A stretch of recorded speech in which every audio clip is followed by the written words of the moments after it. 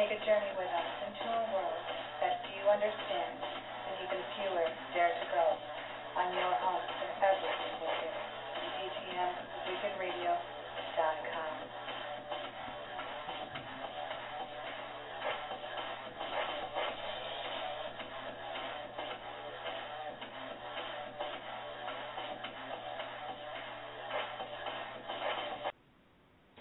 Welcome, everybody, to Into the Unknown Realm. I am Naomi. Woo-wee! And I'm Steve. And I'm Carrie. And Brian.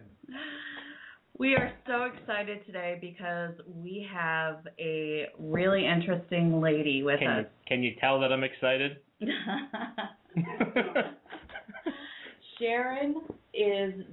Sharon Coyle Farley is the owner of Rolling Hills Asylum. One of the most coolest places in the world. This place is, I believe, about 52,000 square feet asylum,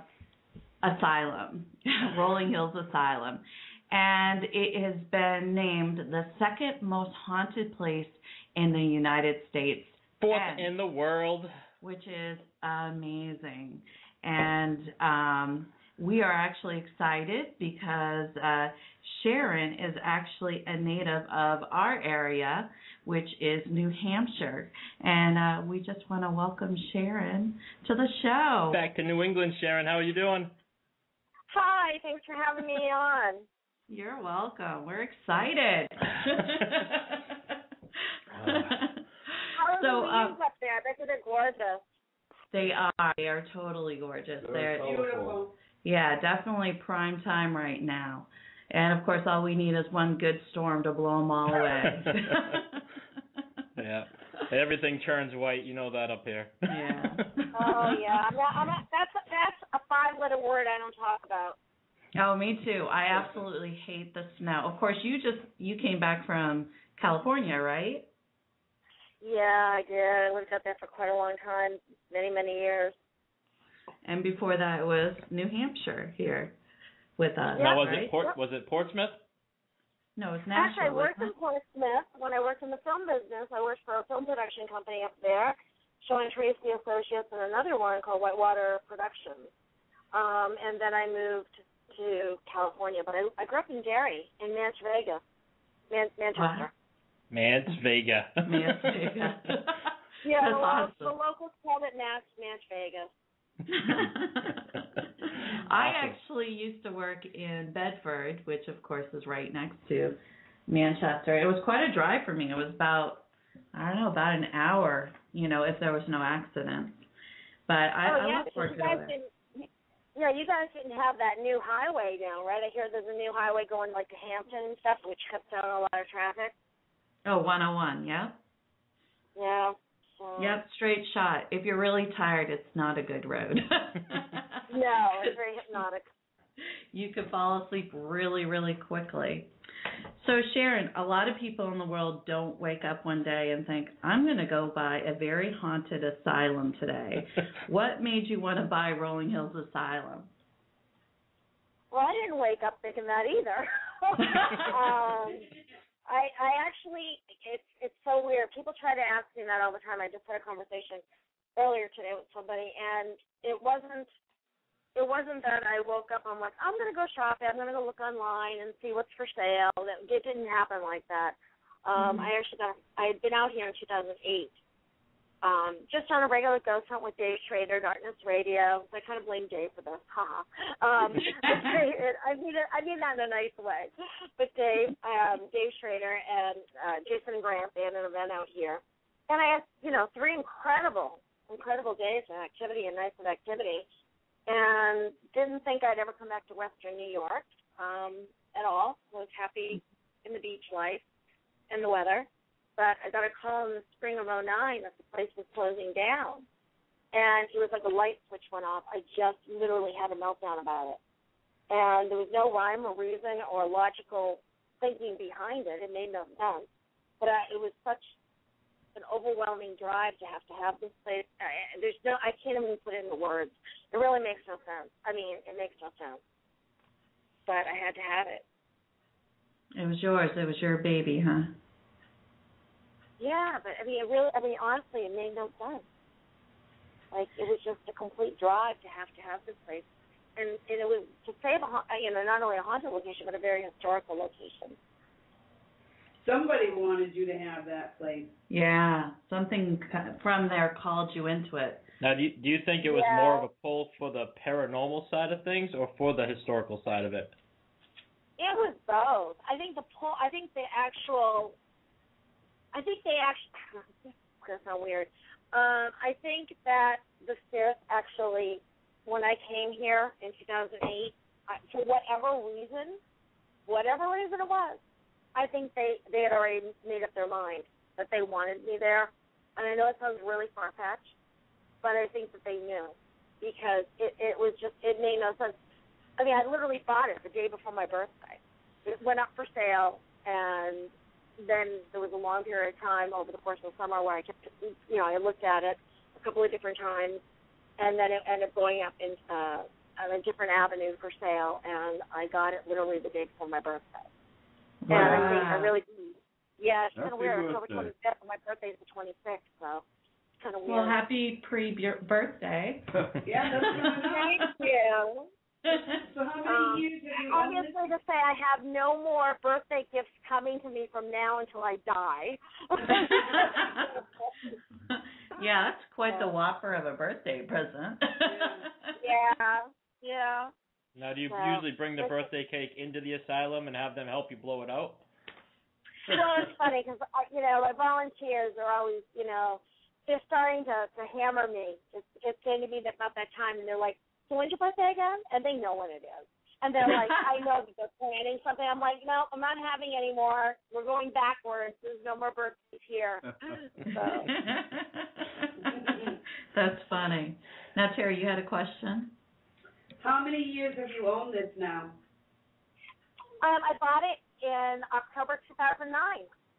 Nice. So 4 years. Wow. That's very cool.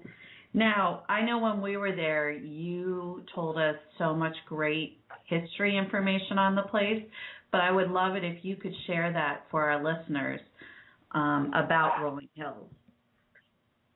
Well, it's really interesting because the name is kind of a misnomer. It really doesn't go with the property at all.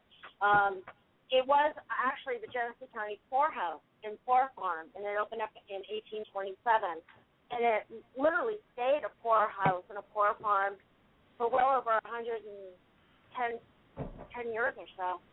It housed everyone. It was really kind of like a one-stop, I don't want to say dumping ground, but it was really for all the cast-offs in society. Everyone that was from paupers to the mentally and physically disabled and Civil War veterans and Native Americans and widows and orphans. It just housed everyone. It was literally a self-sustaining community. They farmed out here. They grew all their own, fruits and vegetables, and had their own cattle and everything. They just did everything here. And then in 1938, they built the Genesee County Infirmary, which is the brick building with the cupola that everyone knows is Rolling Hills. And then in 58, one of the dorms burnt down, so they built 56, 57, and they built the long east wing in 58, which ended up housing the men's dorm for a long time. And then in 1964, it got converted to the Genesee County Nursing Home. And then they closed it down as a nursing home in 74, and it sat empty for 10 years, and then it had 3 private owners prior to me, all lasting 10 years. So, but, I mean, as far as the asylum goes, the previous owner had called it, had used Rolling Hills for their mall. They had a craft mall and an antique mall. And then when they started doing the paranormal, they incorporated that name into the new name. And then I just went with it because it was already known as Rolling Hills. Wow. Gotcha. Cool. And it is 52,000 square feet, correct? 54, but who's counting? I'm up a little. We must have missed those other 2,000 square feet that night we were walking through it. Hey, it wasn't like 50,000. It's like, it was a 52, 54. I'll tell you what, just for our listeners, this place was massive. There were hallways. I don't even know how I got to them. Yeah, literally. Matter of fact, we actually walked down one hallway, And we went on all the way to the end of it, and there was a huge glass atrium area, which was beautiful to look out. But me and Naomi were actually walking back, and we saw a full-bodied shadow, is basically the best way I can describe it, walk from our right-hand side to our left-hand side across the double doors of the atrium area. Just impressive. I love that place. And what was funny was, like, he saw it and, like, looked, and he didn't say anything to me. I was just going to keep quiet. And then I'm like, did you see that? And he's like, yeah, full body apparition, walk across. I'm like, yeah. Yeah. It was amazing. But like I said, I don't even know how I got to that hallway. Yeah. It's well, like it's really funny because a couple of my volunteers, actually one of my volunteers, Cody, was in the kitchen the other night. It was late, and his brother was with him. And Cody's been here, I don't know, a year and a half, 2 years now, probably close to 2 years now. And he's never really seen any of the shadow people himself. Some people it takes a while for them to see them. Other people see them immediately. But he was saying, geez, I really wish I could see, maybe tonight will be the night I finally see a shadow person. And he just shut his mouth. Now, he's standing in the kitchen, like in back and towards where all the equipment used to be all where all the stainless steel was in. Yep. And he's facing the wall, the cement wall, the cinder block wall. And as he's standing there, he's talking to his brother, so he's kind of looking over his right shoulder, at an angle for his brother. And he just stopped in mid-sentence because coming on the other side of his brother, headed towards the wall, was a solid, not even a shadow, a full-body apparition that walked across the kitchen and right through the wall. And he didn't even use the door. I mean, it was right through the wall, and he just didn't even know what to say. He was just like, oh. And he had, like, literally 2 years. And he just shut his mouth. They were like, okay, you want to see something? I'll show you something now. So it was pretty funny. It was, like, dumbfounded. Wow. I mean, the personal experiences that me and Naomi walked away from that night were, incredible. Some of the best ones that I've ever had. I just can't explain. I mean, we had footsteps above us that were literally on the roof. We would have swore there was a third floor of where we were. That full-bodied shadow. We've had that whole suit that was spinning around in a circle. That thing's unexplainable. Yeah. Or should we call it the bakery? Actually, yeah, really. It's so funny because people, I know how people look at me on the tour. I tell them these things are going to happen, and they're like, in the beginning they're kind of like, okay, this is cool, and then I start talking and telling them all the things, and I know, like, they're looking at me saying, yeah, all right, now she's going a little overboard here, until you go out on your own, and then you see it actually happen. Right, exactly. And can you explain the whole thing behind the suit in the morgue to our listeners? Yeah, this is the first year, the first October that we have not done a theatrical haunted house. The first 3 years I did it with a theatrical haunted house with actors and smoke and fog and the whole 9 yards. And a couple of years ago, I picked up a suit, I piecemealed it together at Goodwill to hang in the morgue for the set dressing. And I took the suit and the suit and the pants and the jacket and the tie and the shirt. And after Halloween, I was like, you know what? If they're prepping a body, there would have been a suit here. And I kind of like the fact that it just hangs up there. And when you walk by, it's kind of like eerie to see that, in shadows. So I thought, okay, I'll just leave it out. A good atmosphere. Well, the spirits that go down there have discovered that they like to use it as a pendulum. It's just hanging by a regular wooden coat hanger, and with a little, the metal hook on the coat hanger, and then it's a little piece of monofilament, which is fishing line, and there's a picture hook on this little small beam that's hanging out. It was there. The picture was there for, like, I don't know how long. It's been there. I didn't hang it up. I just hung the suit on it. And there's no draft in the kitchen at all, because on the windows they actually have plastic dollar store black tablecloth that I cut up into curtains hanging on the window, so if there was any wind coming in there, it would flutter. It's really that light. And there's no air circulation, but the spirits will go down there and use the suit as a pendulum. So you can ask it to spin with the tie facing one direction for yes and the other for no. You can ask it to follow you around, and it will spin around with the tie facing like it's watching you. And when they're all done communicating with you, it will spin around with the back of the suitcase, and you're like, okay, I'm done. You can leave. I don't want to talk anymore. Now, just to explain what happened to me down there, I was already skeptical of this. So, of course, when I went down, I was like, okay, you know, if you can face me, that'd be great. And it kept turning its back to me the whole time. But anytime Naomi would speak, it would face her. Yeah. No matter which way we were in the room. But it would never face me. And he's like, I don't believe it. I don't believe it.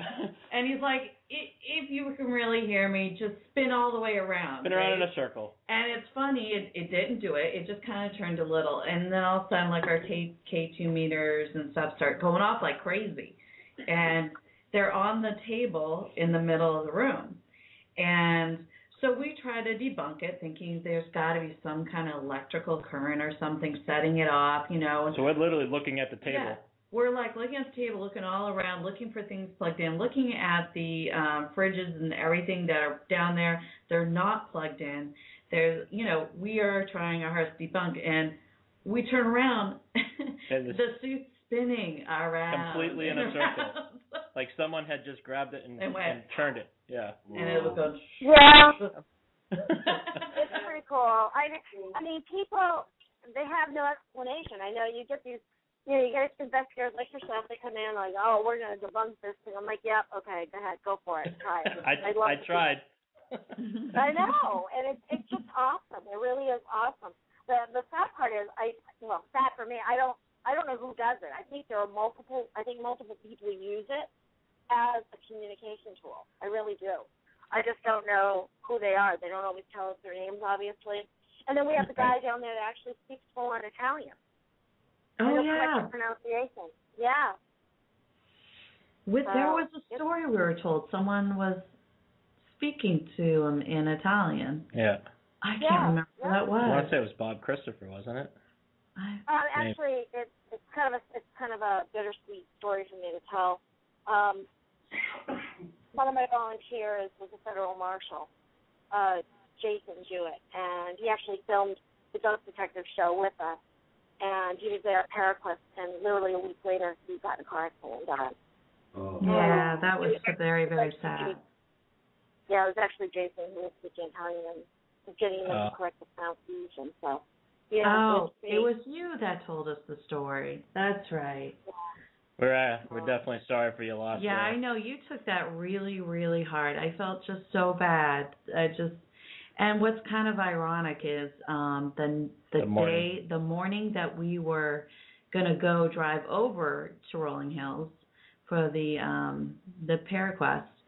I actually got a call that a good friend of mine had passed away in a motorcycle accident.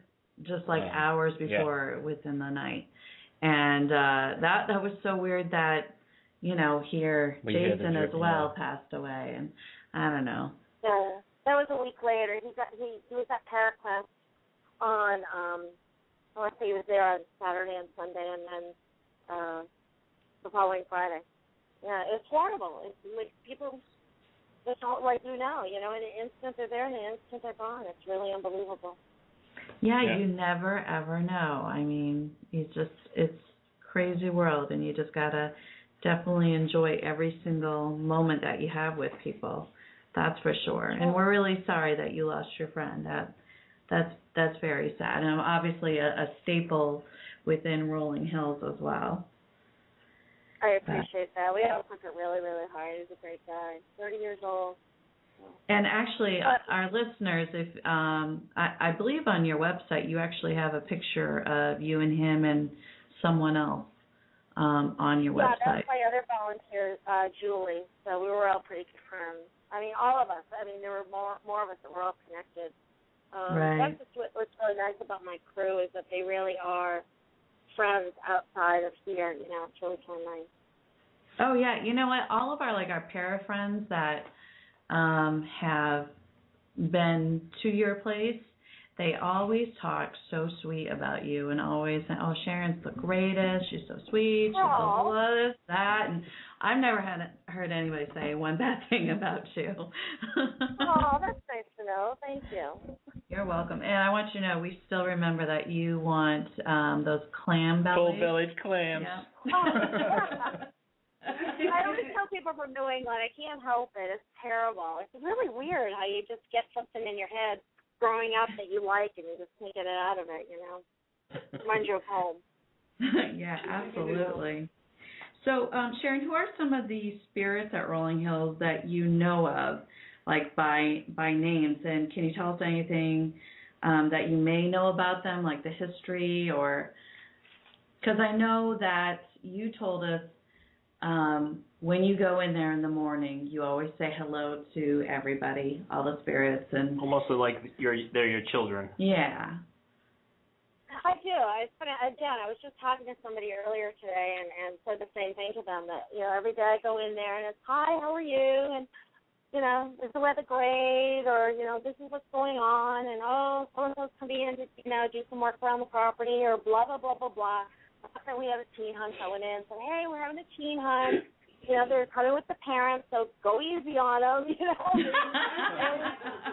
then at the end of the night, I always, literally, I walk down the hallway on the way to the door, and I'm like, I love you. Thank you so much for coming out and interacting with everyone. I know that, sometimes you might not feel like it, so I do appreciate it. And, and this is what's going on. I'll be in tomorrow, or I won't be in tomorrow, or I'll be doing this tomorrow, or whatever. I just constantly always talk to them. I mean, they're there. Why should I just talk to them when I'm trying to do an AVP session? That's just rude. That's like, only using them when I want to use them. They're there all the time. I have them all the time. They're my family. Now, do you think you started that because out of trying to be comfortable being in there alone with them, or just because you truly just love them and all the spirits in the environment? No, I just did it because that's what I just said. I really believe that, if we're going to talk to them, we shouldn't just talk to them when it's convenient for us. Right, yeah. That's like, you might not always feel like talking to a friend of yours. You might be going through something. But, hey, hit them up on Facebook. Send them a little text once in a while, even if it's just a smiley face, so that they know that you're thinking of them. And you haven't just, forgot about them totally. Don't just call them when you're having troubles, and don't just call them if you're having something wonderful happen. Just have to connect with people all the time. Right. Because they are people. I'll expect a smiley face tomorrow. Okay. Oh, see. Sorry. This is a little bit of the craziness of the show. Although I have to tell you, starting Thursday, I'm working like 24 days straight without a day off. Oh, my God. And like 18, 20-hour days. So, honestly, you have to bear with me. It might be 26 days before you get that smiley face. I might forget. At least I know it's coming. So, well, 'tis the season, right? Pretty crazy. But what I told you, my volunteer said yesterday, because I was like trying to say something, I couldn't remember what the heck I was going to say. And he goes, I'm going to make you a shirt saying, my name is Sharon, but you can't remember your own name. That's funny. Well, so there's some spirits there, like we know there's a little girl named Joy. That Actually, Elizabeth. I know Elizabeth. I don't know Joy. Elizabeth. Oh, that's I could have swore you were saying Joy. Yeah. Yeah, we actually. one that said Joy. Huh? Did you get an EVP that said Joy? I want to say we were in the Christmas room, and John Tobin told us about a little girl named Joy. Yeah, she was doing the flashlight in the hide and go seek. I could have swore he said Joy. Yeah, I could have swore as Maybe well. Maybe that's somebody that he got. I don't know. Oh, very true, very true. And then there was someone else who said that name. I can't So remember. is it Elizabeth that goes, that's seen in Shadow Hallway a lot? Elizabeth is down in the chapel a lot. She actually goes around different areas. And that's another thing. A lot of people think that spirits only stay in one room. They don't. They go everywhere in the building. I mean, when we go on the tour, we'll tell you where we see or hear or interact with them the most. But they do go around. She's been upstairs. She's been in the doll room. She goes everywhere. But, I mean, when we talk about her on the tours, we talk about her in the chapel. That's where people mostly find her, is in the chapel. We actually had a... Go ahead. I was going to say, like I said, though, it's not a round possibility that John got somebody named Joy. There are a lot, there's 300 years of history there, which equates to 300 years of people dying on this property. Right. And so we only have 1,700 documented deaths, and probably on a regular roster of spirits, I'll say, there's probably about 20, 25 that we know that interact with us on a regular basis. But that doesn't mean that's all that's there. We get a lot of interactions from spirits, but they don't tell us their name, or other people get different names than we do. I mean, you know, there's just so many people there. I know, and so much square footage. It's just amazing. What amazed me as we drove up, it looks so much smaller from the front than it really is. Yeah. And, you know, we drove around back and, you know, you could tell it was definitely bigger.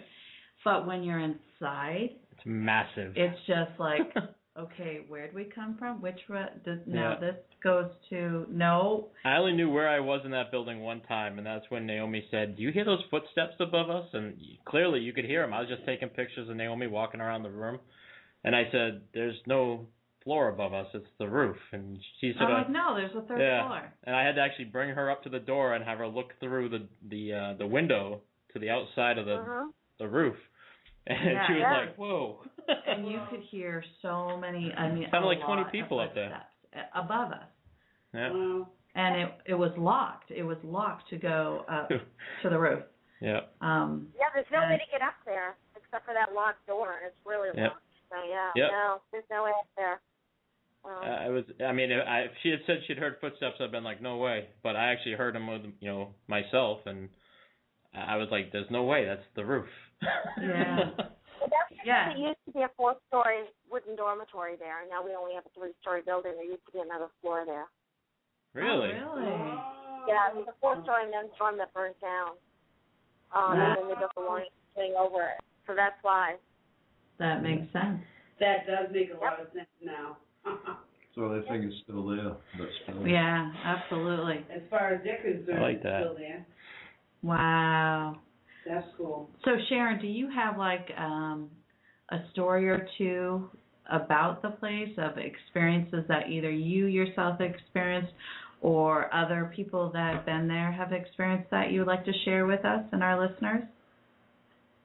You don't have enough hours in the day for me to tell you everything. No, not everything, but like some like special ones you'd like to share. One of the most incredible ones was a very private experience, and it happened with two of my key volunteers, Amy and Scott, and one of their friends, Mike and myself. And it was 2 years ago on the anniversary of the passing of Roy, our 7.5-foot shadow man, who is my personal favorite spirit there. And it was April 11th, and it was 2 years ago. And we were all, the four of us, we were the only ones in the building. And we were sitting down in Shadow Hallway, and we were, trying to talk to Roy. And I had just located his headstone over in a cemetery over in Batavia, in one of the Potter's Fields, where there's only 4 or 5 actual stones, but the people are buried there 10 to 14 deep. Roy isn't. Roy has his own plot because his father actually had some money, and even though he abandoned them at the poorhouse, the family did give him a headstone. So anyways, I told him I just found his headstone and da-da-da-da, and I wanted to plant some roses out there. And so all of a sudden, you could just smell, and I smelled, I didn't say anything, and all of a sudden Scott goes, do you smell that? The only way to describe it is it smelled like the most incredible long stem American Beauty red roses, like if you got it from a very expensive floral shop in New York City where you'd spend like, $300 on a dozen of roses, or if you walked into a funeral home that was loaded with just roses, or florists with just roses. It was that fresh rose scent, and it wasn't perfume. You know the difference between rose perfume, which is kind of nauseating. This was fresh, cut, beautiful roses. And it lasted probably 15 minutes. And we all smelled it. And to this day, we still talk about it. Like, I wish we could have smell-o-vision or a bottle that smells because we could smell it. It was pretty amazing. Wow. That was like the most beautiful, haunting event that happened. I love that. That was the most special thing to me. I mean, it's nothing tangible. It's not just like a shadow person or an apparition, but that there was just so incredible. To this day, we still talk about it, and we really do. Wow. That's awesome. That's very roses. Very cool. And then just Saturday night, it was so funny because I don't get out sounds really awful. I don't get out to investigate my own building very often because I'm just so busy. And, you know, if I do the tours, and then I'm usually in the green room because I've got to help people when they want to come in and do this, that, and the other thing, and something to drink or whatever. But I had some volunteers that hadn't been out in a while. So we went out to test some equipment in the hallway. I was only out there maybe 20 minutes, shadow hallway. And I came back in, and we were all in the green room while people were out investigating in the halls and, you know, in the building. And everyone was sitting, you know, where I stand at the counter, everyone was sitting to my left in the sofas. Darcy was behind me, clutching around in his case, and there was no one to the right of me at all. Everyone was gone. There was nobody in, like, the booth or anything else. And the door was closed, there was nobody there. And I was kind of talking to the people on the sofas, and all of a sudden I heard out loud, Sharon. And I looked, and I knew who it was, but I looked at Darcy and I said, you didn't say anything, did you? He goes, no, I heard it too. And a few of the other people that were in the room, sitting on the sofa heard it too. It was Roy who had come in, and he actually called my name out loud. And he has a very distinctive voice. So that was kind of cool. Every time I hear him say my name or talk to me, I'm a huge Elton John fan. You'd think Elton John freaking walked in the room. Because I get so excited, oh, Roy, say hi to me, you know. I 4 years later, I'm still like, I'm like a little cool girl around here. Oh, stupid. Sorry. But I'm a little cool girl. Now that wasn't Roy, was it? Oh, no. That's my little killer over here. Yeah, I didn't like that. He's glaring at me because I called him killer. He's smart for his own good. But yeah, I don't know. Yeah, it's just like things like that. It's doors opening and closing in front of us. What's really cool is Cecil will slam doors. I'll be on tours, and we'll be in the museum room just starting a tour. No one's around in the building. We're all together, including my volunteers and my backup, and you'll hear the big metal doors being slammed up in the infirmary. And everyone's like, whoa, what is that? I'm like, Cecil slamming the door. Cecil, can you do it again? Bam. And then we get up there, none of the doors are closed. It shouldn't be closed, and none of the doors are open. It shouldn't be open. Everything's just the way it should be. But you hear these doors slamming. It's crazy. I love that. It's actually pretty funny. Like when we were there for the ParaQuest, me and Naomi and Denny ended up walking around the building so we could get some pictures of me and Naomi at the front of the building, and where the doors are. And I'm a window looker, so I like to look up in the windows and see if I can see people standing in them or whatever. Oh yeah. And there's one window if you're looking at the door to the right. I want to say it's the second window on the second floor. There's a crib in it. Yeah, and I actually saw what I thought was somebody standing in it. When I looked at them, they moved to my right, so it would have been to their left inside the window to like disappear. Nice. Well, what's funny is later in the night, it was our last stop with the celebrities, and we were sort of given free rein to just go down the hallways and do whatever. And me and Naomi walked into this room, and as soon as we walked in, we realized it was the room that I saw the thing move in. And standing in the window was a little doll in the crib, and that's what I saw move. Oh, you actually saw it move, though. I did. I saw it move from, like, it was center of the window, and it moved out of view to my right. And wow. When we got and up into... that thing is heavy. That's not a light one either. It's pretty heavy. I mean, in the scheme of things, it doesn't weigh like 100 pounds, but it's not like an easy thing to move. When we got up there, though, the doll was dead center of the window again. So I can't really explain it, but we were actually in the barber shop with Bob Christopher, just the three of us, and doing live EVPs. Yeah, doing live EVPs, and Steve was in the barber shop chair, and it's being the guinea pig. Yeah, being the bait. And we actually got an EVP of shears.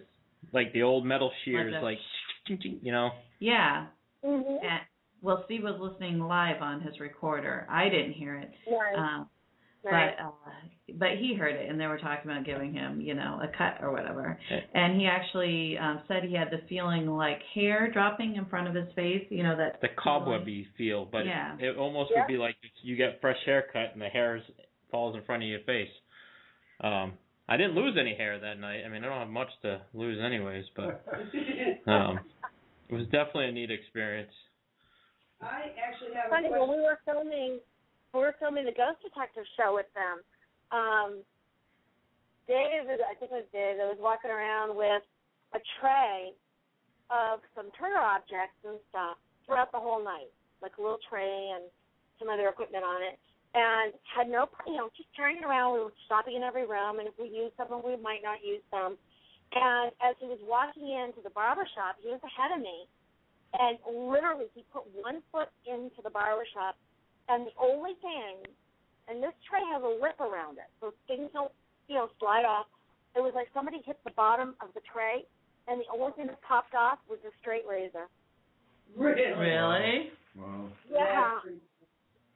That is really cool. weird. We all stood there and went, whoa, that's kind of weird.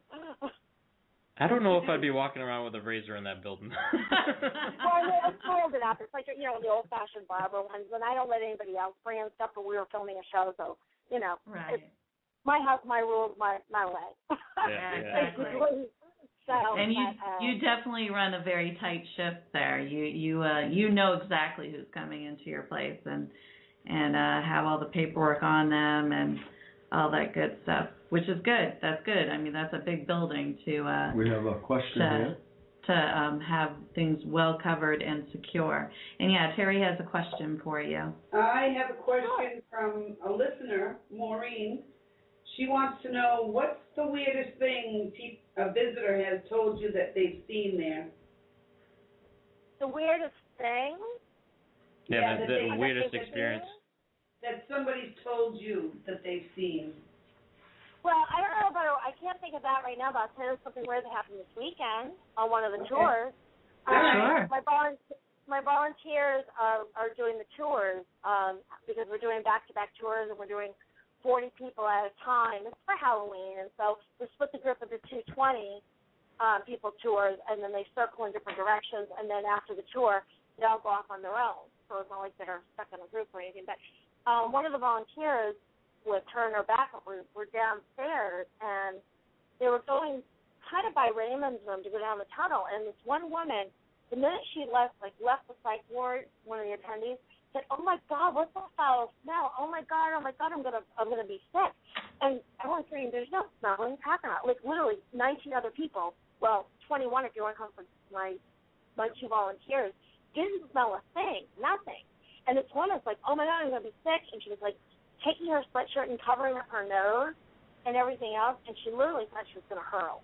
And so somebody started taking pictures, and right beside her is like a shadow. And it's a white, milky shadow, but you can see their arm, their body, you can see part of their head standing like right beside her and looming over her. Like he was taller than her, and it was making her completely nauseous. I have a picture on my phone. It's just in the back of her camera. I'm trying to post it on the Facebook page a little bit. It's really weird. Wow. That's pretty cool. That's a good one. That is awesome. And nobody else smelled it. And there was nothing there to smell. My building doesn't really, it has natural smells, like it smells like a heater somewhere, or, it might smell like bandages and stuff like, normal smells, which sounds really weird in and of itself.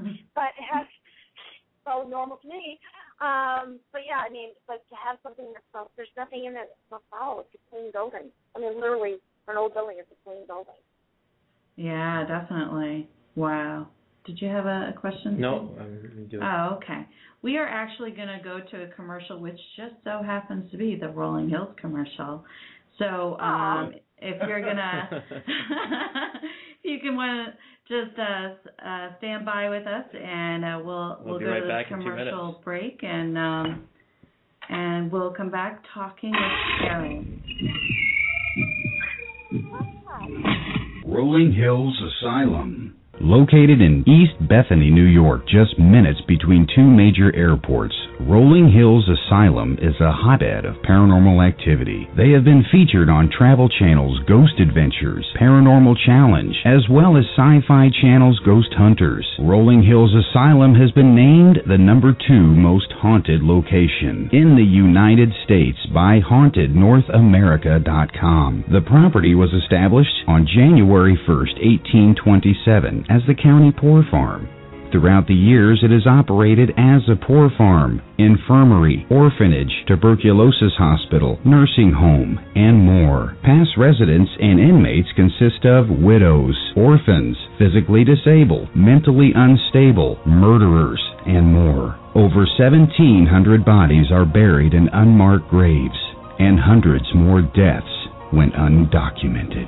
Rolling Hills Asylum is known for a plethora of phenomena, including disembodied voices, doors slamming, footsteps, sounds of furniture moving, full-body apparitions, shadow people, ghostly touches, and numerous Class A EVP. Rolling Hills Asylum proudly offers historical and flashlight tours, 4- and 8-hour public ghost hunts, 8- and 9-hour private ghost hunts, and more, by appointment or pre-booking only. For more information, please visit www.rollinghillsasylum.com. That's www.rollinghillsasylum.com. Or give them a call, 585-502-4066. That's 585-502-4066. Rolling Hills Asylum. What are you doing this weekend?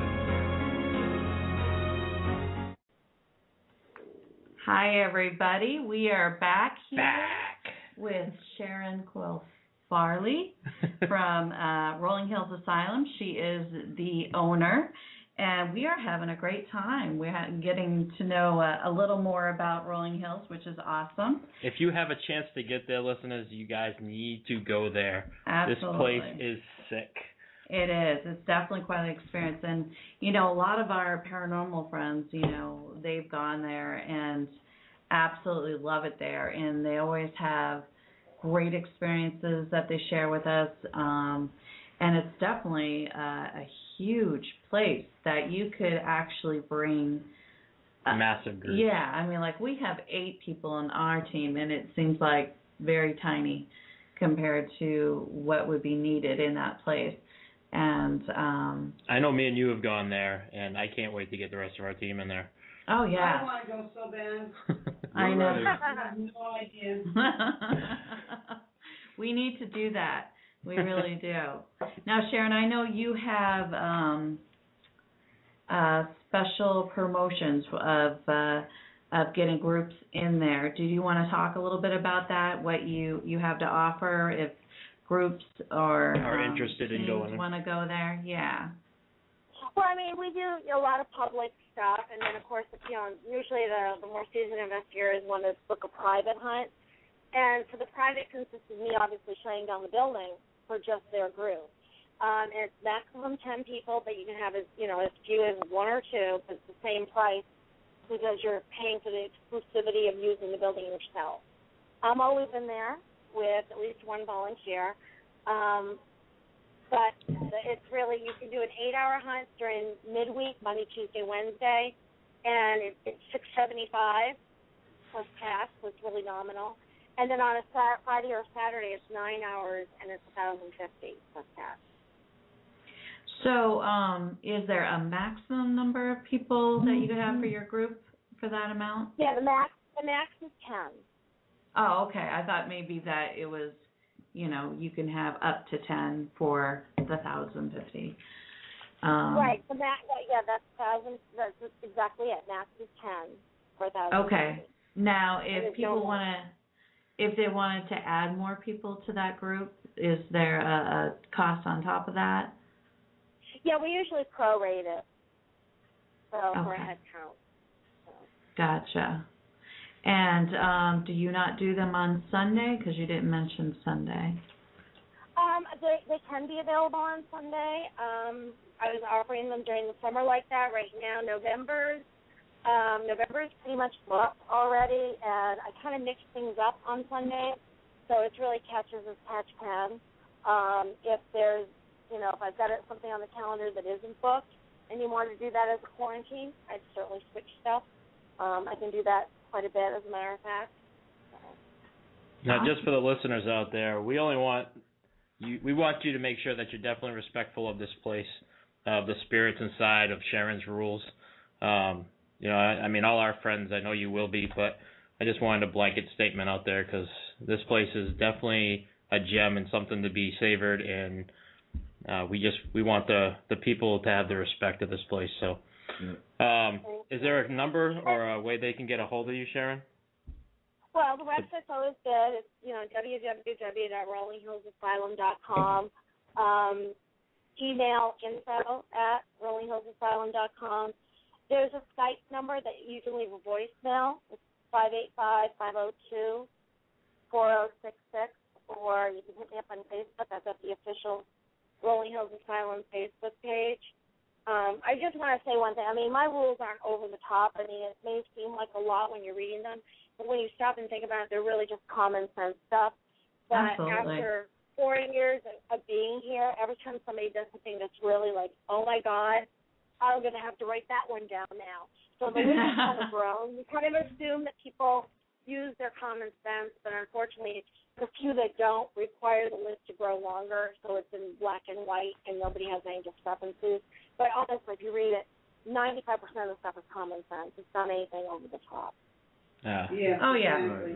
But I think probably the point that Steve's making is you've worked hard at keeping this building alive and going and accessible to teams and groups and people. And, I know that, like you said, sometimes every once in a while somebody does something crazy and you got to add something to that list.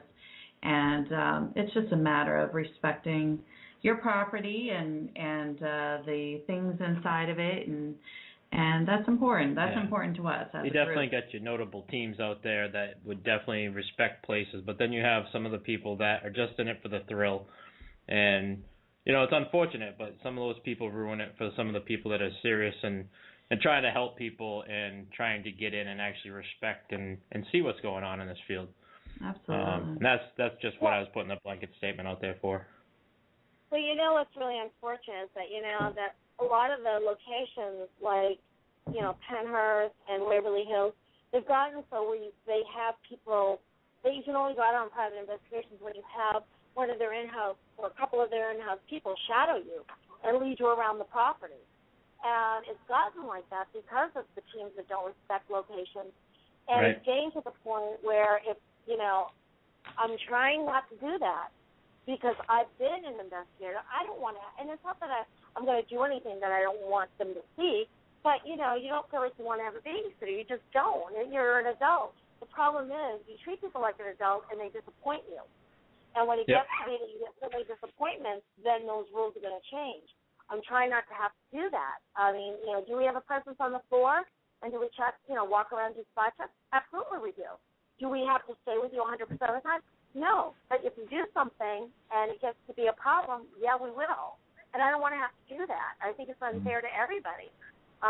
We're all adults. We should act like adults. And it shouldn't have to be a situation where we have to worry that people are going to be doing something stupid and being disrespectful. I mean, for me, this is my home. I live here. Whether I live in the building or I live on the property, the whole thing is my home. I consider it my home. I'd rather be in the building than in my house of duct tape that I live in. I'd rather be in the building. And I feel more comfortable in the building, to be truthful with you, but there's no heat or plumbing, so I'm kind of screwed. I have to be in the plumbing underneath. But, so people don't realize it is truly my home, and I do take personal offense if, they do something that is, disrespectful. It's a personal slap in my face. It really, truly is. Because I would never go to someone's house and do some of the things that people have done here. Never in a million years. And that's what it is. It's respect for the people's home. That's what it is. Yeah, absolutely. I couldn't imagine the heating bill for that place.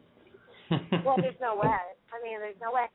They did get an accommodation back in the 40s from the state to keep it at one of the warmest infirmaries, one of the warmest facilities in the county. and I think it was something like 42 or 47 degrees in the winter was the warmest they could keep it, and they thought that was wonderful. Really? Wow.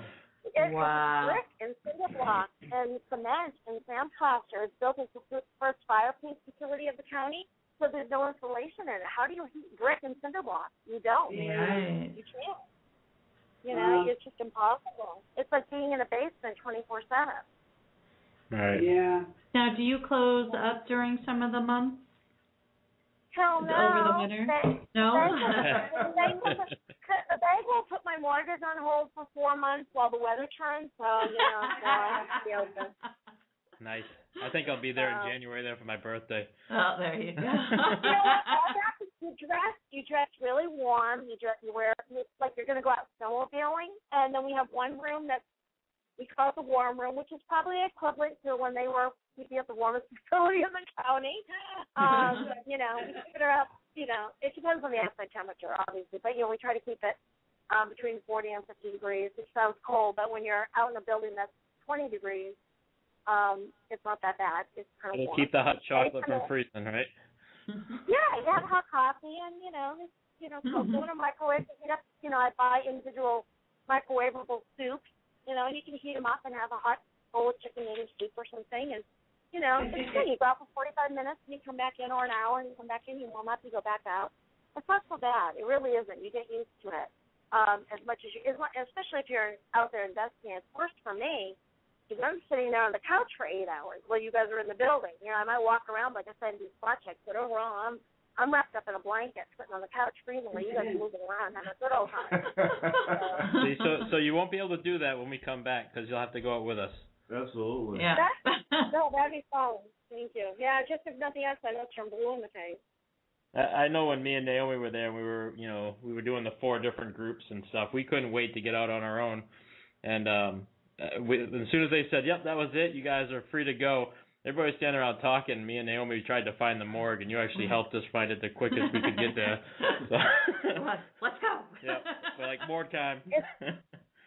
It's so funny because I can literally, and I walk around the building and, you know, without a flashlight in the pitch black, and people were like freaking out, you know, or I'll forget to grab one to bring people down to the bathroom, and they're behind me, and we're like, "Doors number one." I'm like, "Oh, geez, I forgot the light," you know.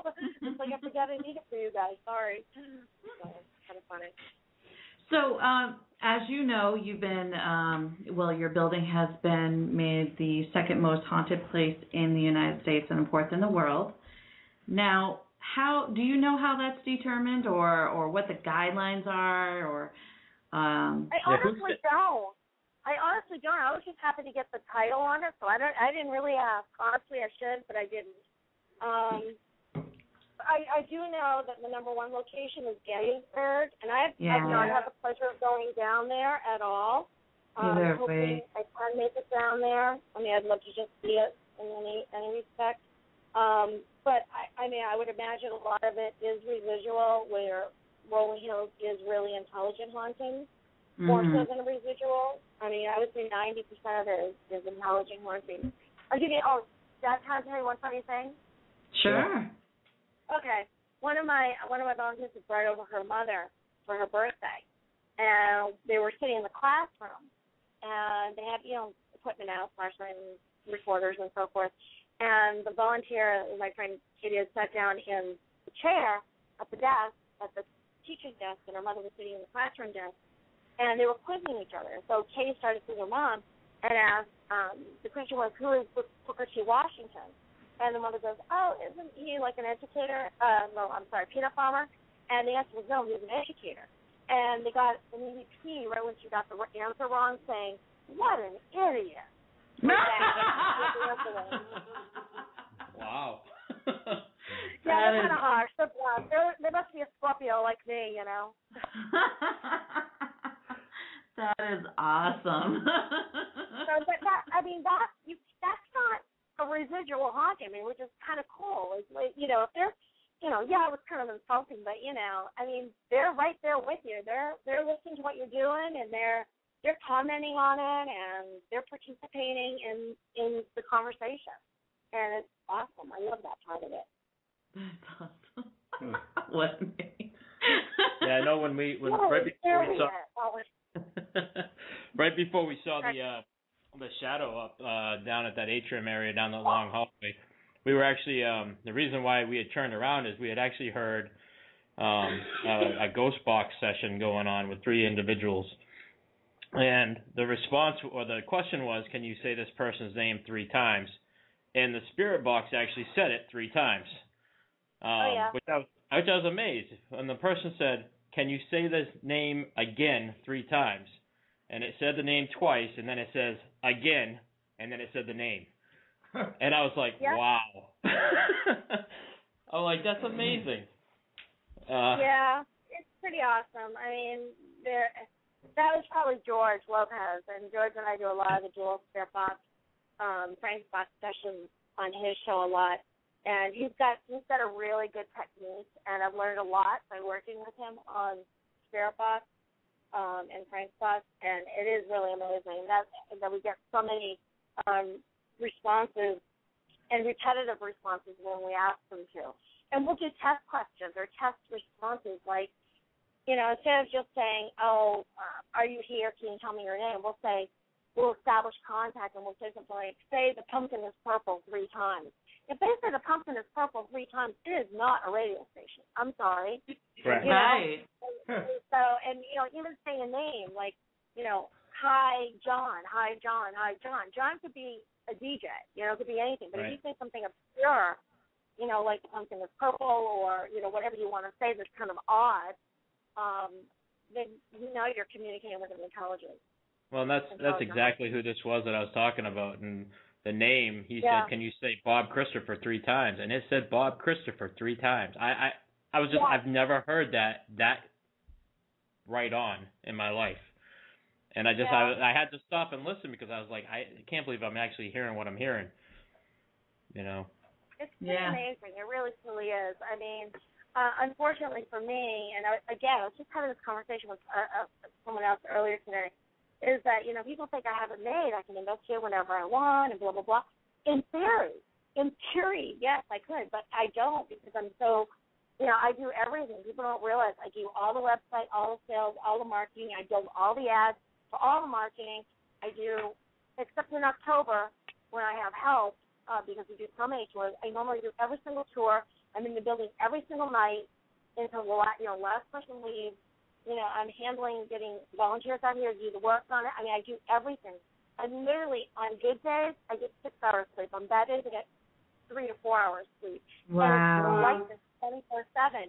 In 2 years, I've only put 11,000 miles on my vehicle in 2 years.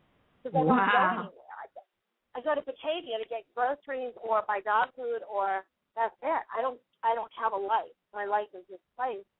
And unfortunately, all that other work doesn't allow me to investigate, because even if I did, I don't have time to redo anything. So it's kind of catch-22 something. Yeah, you are definitely a busy girl. Very busy girl. I mean, and it's not a complaint. It's kind of sad for me because I really was, you know, a very serious investigator when I first got into this whole field. And I still think I'm a serious investigator. I just don't have a chance to do it on my own, which is so frustrating for me. Now, did you belong to a team before, or do you belong to a team now? I had my own team in California. I had a private group of 3, Journey Paranormal Society, and then I had a public meetup group for the paranormal called S.T.U.R.S the Journey. And we were the largest public paranormal meetup group from San Diego to San Francisco to West Vegas. I had over 250 members. Wow. At the time, it was the biggest one. So the other one bigger was in San Diego. That's huge. Wow. That's crazy. Well, Sharon, we are actually running out of time, but I am so glad that you were able to join us. Can't wait to see you again and your spirits again in Rolling Hills. I am excited to get back. So. I want to go. Yeah, we're gonna pack up all our teammates and we're gonna come and our full belly clams. Yeah, and the full belly clams on ice. Now, do you want those fried or you want them not fried yet? Oh no, fry them please. They're fine. Fry them please. Fried but cold. I eat them cold. I eat them hot. I'll eat them in the microwave. I'm like, it's like me with bubblegum shrimp, you know. Awesome. Just to our listeners, thanks for listening today. We definitely couldn't do this without you guys, and like we said, we're excited that Sharon, you got to join us. Yeah, absolutely. Thank you so much for having me on. You're welcome, and we hope your holiday season is exciting and rewarding, as I'm sure you're crazy out of your mind busy, as we are as investigators. Just the season. And also a very big happy birthday to you. Happy birthday to you. Happy birthday. Where did the rest of you go? Dear Sharon. Thank you. You are the first one. We're a little early, just a little early. So, to our listeners, make sure you look up her website at www.rollinghills.com, correct? Asylum.com. Yeah. Asylum.com. And it's loaded with a lot of great information, definitely contact information, special events. There's Halloween events going on right now as well. I believe you have going on, I think there was like a shut-in thing going on. It's actually called a 3-hour psych hold. A 3-hour psych hold for $30. We give you a tour, and then you wander around the rest of the time on your own. And they're unbelievably, honest to God, I never thought it would take off, hugely popular. We're selling out all the time, which is really great because our roofs are fixed before winter, the flat roofs. And people are coming back multiple times. I'm shocked. I'm literally dumbfounded. I don't even know what to say. I'm like thrilled beyond belief because there's a couple of big problems that we have, and roofs have to be fixed in the next couple of weeks. So very grateful for that. It's definitely an exciting place that people want to go back to over and over again. Yeah. So yeah, definitely make sure you guys check out her website. Go down, up, or wherever you are. To the side. Or over the waters, because I believe we have some friends from UK listening today, yep. As well. And just make sure you guys check it out. It's definitely a great place to go to, filled with a lot of wonderful spirits loved by Sharon. And when you get there, you're going to have to check out the museum that she's talking about, or that she talked about earlier today. Paine is packed with a lot of interesting things that I don't want to give the hints to, so. Some definitely very interesting things. You have to see it when you get there. Yeah, and definitely have some time to talk to Sharon because she's filled with a lot of great information about the place. Now, next week we have Edwin Gonzalez, which is the owner of the Haunted Victorian Mansion in Gardner, Mass., which we had the pleasure of going there. Beautiful place inside. Recently was just on Ghost Adventures and has also been on Ghost Hunters and I believe a couple more other places. Edwin is filled with great stories. We could sit and talk with him for hours and hours, and we definitely loved being there as well. So make sure you join us for that episode next week, 8 o'clock. And then, of course, we have our Halloween special coming up as well, which is little secrets of who's coming. Should be really exciting. Excuse me, is Edwin next week or next week week after? Next week. So we are doing one next week? Yep. Okay. Yep. Live next week? Yep. Live next week. Alrighty. Live. So, from all of us here at Into the Unknown Realm, we hope you all have a wonderful week. And thank you for listening. And thank you, Sharon, for joining us. We had a blast with you. We'll buy you a ticket so you can hunt with us.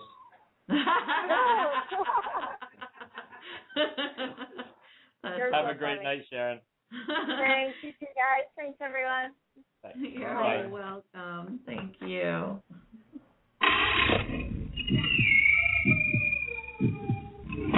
Rolling Hills Asylum. Located in East Bethany, New York, just minutes between two major airports, Rolling Hills Asylum is a hotbed of paranormal activity. They have been featured on Travel Channel's Ghost Adventures, Paranormal Challenge, as well as Sci-Fi Channel's Ghost Hunters. Rolling Hills Asylum has been named the #2 most haunted location in the United States by HauntedNorthAmerica.com. The property was established on January 1st, 1827 as the county poor farm. Throughout the years, it is operated as a poor farm, infirmary, orphanage, tuberculosis hospital, nursing home, and more. Past residents and inmates consist of widows, orphans, physically disabled, mentally unstable, murderers, and more. Over 1,700 bodies are buried in unmarked graves, and hundreds more deaths went undocumented.